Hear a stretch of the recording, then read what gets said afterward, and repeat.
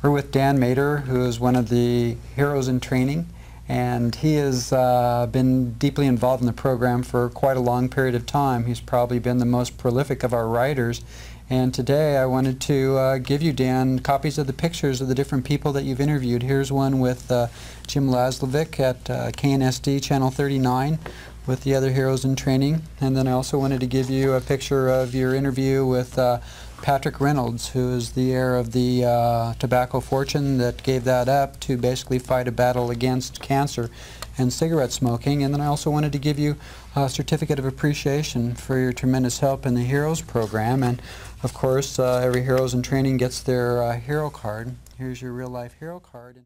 I wanted to ask you, Dan, what impact has the Heroes program had on you as an individual? Well, I think the most important thing that's happened to me is that I've seen that true heroism is often a lot more subtle than the common definition implies. The media would like us to see that the hero is someone who does this heroic, just incredibly brave act, saves some little child's life. But I think really the future of the youth of America hinges a lot more on the everyday heroes. I know everyone keeps looking back to that, but I think it's really the crux of the matter is that we need to look to the local heroes and the people in your community that make the community run. Well, you've had the opportunity to meet some real-life heroes that are also quite nationally recognized. You had a chance to meet Jim Laslovic, Patrick Reynolds, and also Mr. Williams that's on Baywatch. What were those things that you learned from them that makes a person a real hero? Well, the biggest impression I've had from them is that they're not really that much different from everyone else. I mean, you see them on TV.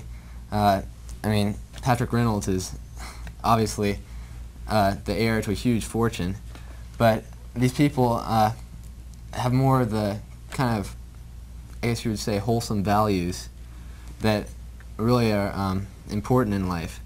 And especially Jim Laslovic, I just interviewed him. He was talking about the same thing everyone else talks about, is the local moral values you must pick up in the community from the local heroes. And basically just seeing that they're just really everyday people that just have a higher position, more visible position, and really can make a difference. Well, Dan, it's been great working with you, and I'm thankful to say I get to work with you for another year. You're just a junior this year. Right. So we'll have you for the sophomore year. Well, thank you very much for coming and being with us. I really appreciate your help. Okay, thanks a lot.